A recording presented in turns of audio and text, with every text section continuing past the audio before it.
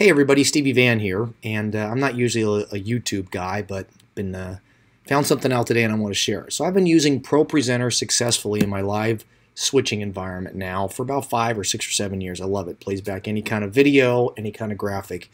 And typically I'll take the HDMI output of the video, or maybe something with a key and fill, put it in my video switcher, and then I can play videos. So here's a little video with some sound playing, and that's going out to the front of house or wherever it's going. The other thing that I'll do is many times I'll use that same input, set up a luminance key, and then I can key a graphic on top of my live video. Again, this is going out, and I would use that in the video switcher. So with one computer, I actually do pretty good of getting back and forth. Well, then what ends up happening is my bosses come when we're in the middle of a video and they say, "Hey Stevie, we want to put this graphic, this share with your friends on Facebook graphic, on top of that video. Can we do it?" Obviously I can. If I tap it, it goes away. It's kind of frustrating.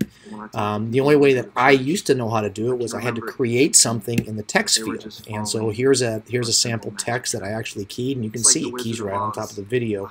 Just nice.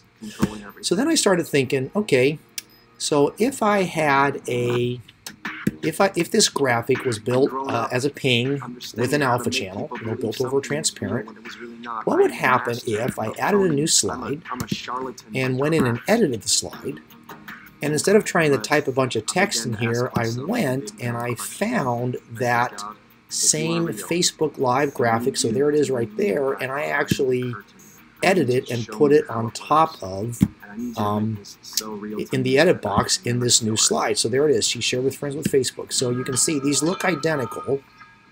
So watch what happens when I click on it. It keys over the video.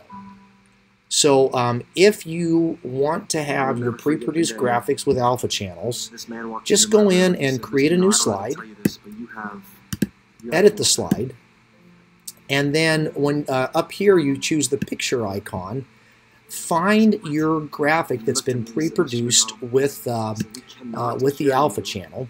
And here I've got one that we use for one of our events. I'll put that one in there, and I'll go ahead and close it. And then you can see that when I take it, it keys right on top of the video just fine. If you want to clear it, clear all slides, and your video still rolls. You don't disturb or destroy anything. It was revolutionary, and I had to share it with somebody, so there you go.